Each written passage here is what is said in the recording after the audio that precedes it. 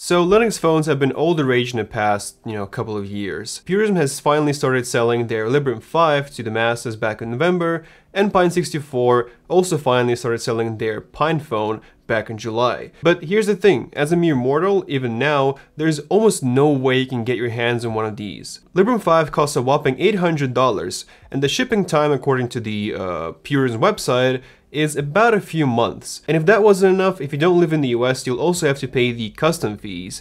And at this point, Librem 5 doesn't seem like that good of a deal. Not that it did in the first place, but I digress. And when it comes to PinePhone, well, it's been out of stock on the official website for a while now, and I was only able to find one phone on the used marketplace for about twice the price. But what if I told you that you can buy a Linux phone right now for less than 150 bucks? And I'm not talking about a fun toy for experiments, I'm talking actual daily driver material. A phone that is actually capable of everything that you expect from a smartphone, like calls, SMS, apps, WhatsApp, Telegram, Instagram, and so on. A phone with an actually decent battery life that can also run Android apps. Seems almost too good to be true, right? Well, it isn't. This phone exists, you can buy it right now, and it has a name. Sony XA2 with Sailfish OS X 4.0. And today we're gonna see if this can be your next Linux phone. But first, I'd like to address the elephant in the room. I can already hear a lot of you asking something along the lines of, but Wolfgang, Android is based on Linux kernel, so technically half the world is running Linux on their phone. How is Sailfish OS, Pine phone, or Librem 5 any different? Well, that's a great question. Yes, Android is indeed based on Linux kernel, but that's where its similarities with desktop distros like Ubuntu, Debian, and Fedora end. Unlike your run-of-the-mill desktop Linux distro, Android doesn't run GNU utilities, doesn't use X or Wayland as its display server, doesn't use systemd, run its OpenRC or any other popular init system, and doesn't have a traditional package manager with repositories and dependencies. Android's user interface and all of its apps are written in Java or Kotlin, and they don't use any of the popular Linux toolkits like GTK or Qt. Moreover, if you want to run an Android app on your Linux box, you will actually have to use para-virtualization software like Anbox. So yes, even though technically Linux is not an operating system, but a kernel, for simplicity's sake, I will refer to all the phones that run Android as Android phones, and all of the other Linux-based phones as Linux phones. Now that we have this out of the way, let's get started with the video.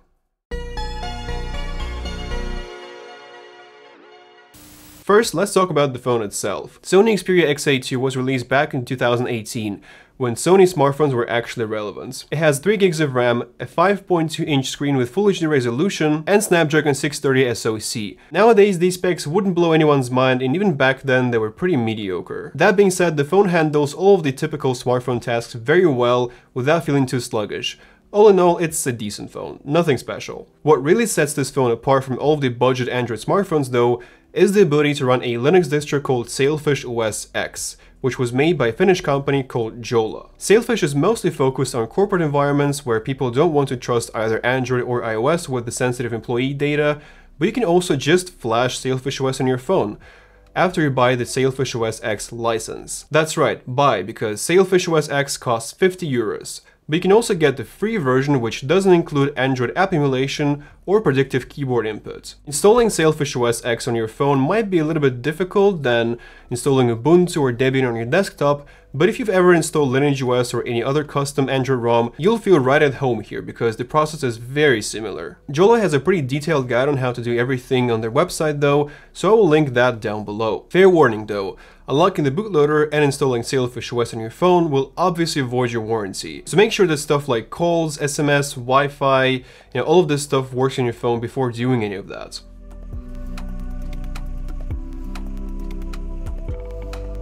Since I made my first video about Sailfish OS back in 2018, very little has changed. Sailfish OS X 4.0 looks very neat and polished. In fact, I'd go as far as to say it looks better than like a good half of OEM Android ROMs.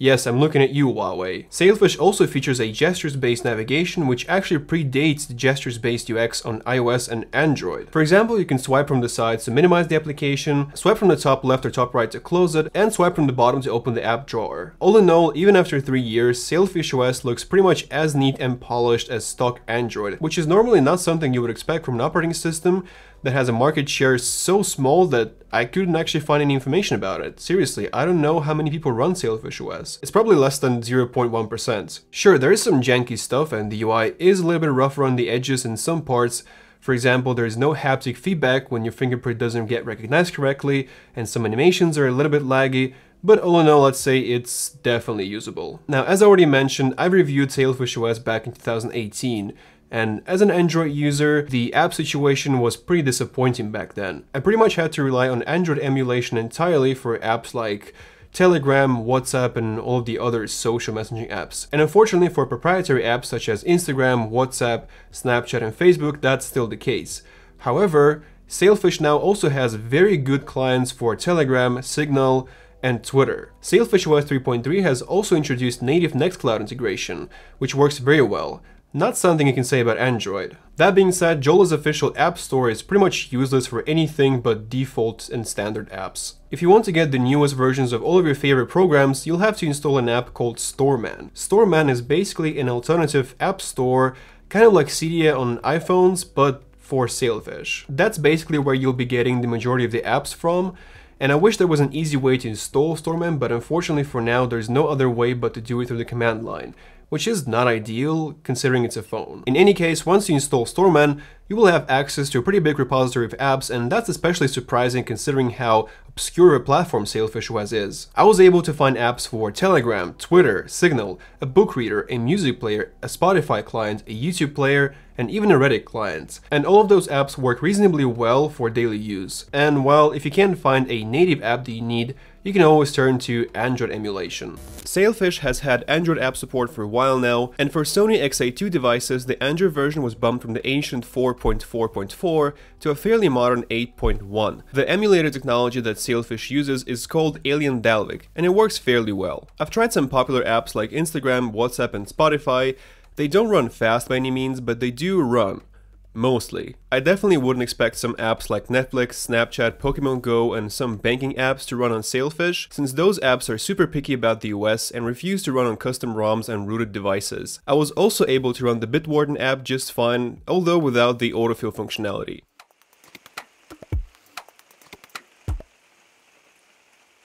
Now that we've talked about the advantages, let's talk about stuff that isn't so great about Sailfish OS. The most obvious thing is, of course, the fact that Sailfish OS is not entirely open source. Jola actually has a very handy diagram on their website which shows which components of Sailfish OS are open sourced and which aren't. And as you can see, a lot of the stuff such as UI or Android app emulation, backend, are actually closed source, which might be an issue for you if you're looking for a replacement for closed source operating systems. I'll refrain from any moral judgments when it comes to open source versus closed source, and instead stick to practical arguments. And the thing is, let's say hypothetically, both Jola and Purism go down suddenly. Nobody's developing apps for it anymore, nobody's pushing updates, nobody's committing to the code, nada.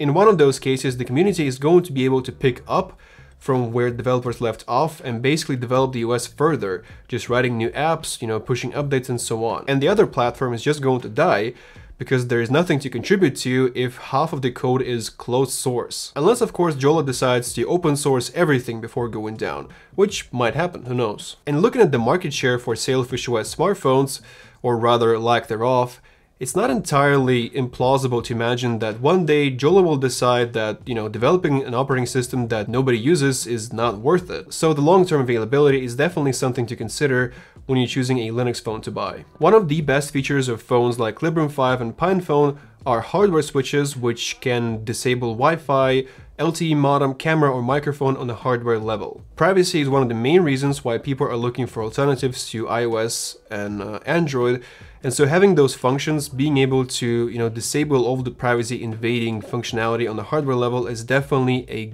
big advantage. Needless to say, Jola doesn't actually make the phones anymore, it's Sony making them. And Sony phones are just your generic run-of-the-mill smartphones, with no fancy functionality like hardware switches for Wi-Fi and, LTE and so on. Moreover, both Librem 5 and PinePhone can be easily disassembled, and a lot of the components can be easily replaced or repaired. You can also actually take the batteries out, and PinePhone I think accepts very common type of batteries like Samsung J5 type batteries or something. You can very easily buy those on eBay and other websites. But you can't do the same thing on Sony phones, obviously, because Sony phones are just like any modern phone, glued shut with no user serviceable parts. And then last but not least, both Librem 5 and PinePhone can be connected to an external monitor, keyboard and mouse, and used just like a regular desktop PC. Of course, they wouldn't be very fast, they wouldn't be as fast as a desktop PC, but still for something like, very lightweight office work, maybe some gaming like, Solitaire or Minesweeper, they would do just fine. I've tried connecting my Sony XA2 to the external monitor via USB Type-C, but that doesn't seem to be supported, unfortunately. Keyboard works though, so there's that. And last but not least, if I really had to nitpick, I would say that even though Sailfish OS feels very, neat, polished, and daily drivable, there is still some, some things here and there that don't seem as polished as, let's say Android or iOS. Sometimes the phone is too slow to wake up, sometimes it doesn't recognize your fingerprint. Android apps are kind of sluggish and the battery life doesn't seem to be quite as good as on Android. There's also no possibility to record your screen at all, and worst of all, NeoFetch wouldn't even run on Sailfish OS by default, because it comes with BusyBox Ash and not, full-fledged GNU Bash, so you have to install that first. I know, right? Absolutely terrible. So yeah, just a lot of little problems here and there that you might not even notice if you decide to pick up this phone and install Sailfish OS on it. So now let's talk about what makes this phone so attractive for people who are looking into, getting a Linux smartphone. First and foremost, the price. I got my XA2 from a local marketplace for 65 euros, which is about $80. And although this particular model had seen better days, you can find those for about $100 to $120 in pretty good condition on your local marketplace like Craigslist, eBay, or OLX. And there is literally no catch. This phone doesn't have any glaring QC issues, it doesn't explode in your pocket, it's just a very mediocre phone by all standards, and Android phones, especially budget ones, don't have the best resale value. I mean, this phone used to cost $200 when it came out, so it's not that surprising that the price is so low. Now you'll also have to pay $45 for the Sailfish OS X license, which brings the total cost of this phone to about $140, which is still cheaper than PinePhone and much cheaper than Librem 5. I mean, hell, you can buy 5 of those for the price of one Librem 5, and if one of them breaks, you still have 4 of them to go. And who knows, by the time all 5 of them break, PinePhone and Librem 5 might actually be usable on a daily basis. Which brings me to my next argument for Xperia X8 and Sailfish OS X, and that is the current state of Linux phones. To keep it short, everything else currently in the market is even worse. First, I want to make one thing very clear. Having a possibility of running full-fledged open source Linux on a phone is great, be that a complete new product like Librem 5 or PinePhone, or an aftermarket operating system like Postmarket OS or UBports. It's been a long time coming, and thanks to companies like Purism, Pine64, and thanks to all of the independent developers, we can now buy a phone that runs a full-fledged Linux distro like Debian or Manjaro. Now that being said, although the new developments on that front are really exciting, Linux on smartphones is still in its infancy. Desktop environments like Plasma Mobile or Phosh are still in a stage of early development, have tons of bugs, and a big part of functionality that we take for granted on Android and iOS smartphones is either missing or isn't implemented properly yet. When it comes to the app support, it's not looking good either. Most of the third-party apps are basically the same apps that you run on your desktop Linux, just compiled for ARM. Most of the time, those apps aren't adapted or optimized for mobile phones. They expect a mouse input and a landscape screen. So even if in theory you should be able to run any Linux app that was compiled for the architecture that your phone uses, in reality the overwhelming majority of apps end up having a broken UI or being completely unusable. The hardware side of things is not looking good either. One of the reasons why Librem 5 is so expensive despite pretty modest specs is the fact that most of its hardware like camera and Wi-Fi adapter runs open source firmware. Since this kind of hardware isn't as popular among the vendors, it couldn't be mass produced as efficiently and as cheaply as your typical Android phone parts. It also means that Purism had to write their own drivers from scratch for a lot of the onboard hardware. The developers are doing all they can to improve the user experience, but unfortunately writing drivers from scratch is hard and takes time. For example, here's the progress on camera driver from Purism's website. After many weeks of experimentation, the Purism developers managed to get the first recognizable images from the front image sensor at 640 by 480 resolution on February 17, 2021. There has been a lot of progress on making the image sensors work at higher resolutions, but camera focusing does not yet work. Even something as basic as calls doesn't always work very well. Users and developers report issues such as cellular network switches to 2G during calls, effectively cutting the internet access. The caller on the other end can hear themselves because there is currently no echo cancellation of any kind. The voice sounds muffled because the phone software still captures audio from both microphones, and so on and so forth. Now, I'm not going to nitpick every single issue and problem with Librem 5 or PinePhone smartphones, and I'm also not trying to belittle, mock, or insult the developers or companies that work on those products. But we have to be realistic. Neither Librem 5 nor PinePhone can realistically replace an Android or iOS smartphone at the moment of filming this video. Right now, even the essential functionalities such as calls, camera, text messages, Wi-Fi hotspot, file management, or web browsing are either non-existent or don't work very well, and chances are it's going to take a few more years until that's fixed. But until then, I think Sailfish OS paired with a cheap Sony phone like this one is a very good and very accessible way to get into Linux smartphones. You can maybe get it as a second device at first, just play around with it, see if all of your essential Android apps can run on it, and who knows, maybe eventually it will replace your main device. Of course, it wouldn't for me because I am pretty happy with my current phone, but if you're really dedicated to breaking up with Google or Apple, you might want to give this a try. So yeah, that's going to be it for this video. Thank you guys for watching, and as usual, I do want to thank my patrons: Tim, Trey Babcock, Mitchell Valentino, Ray Piria, Rose, user number G64, and everyone else who supports this channel. Thank you guys for watching once again, and I'll see you in the next one. Goodbye.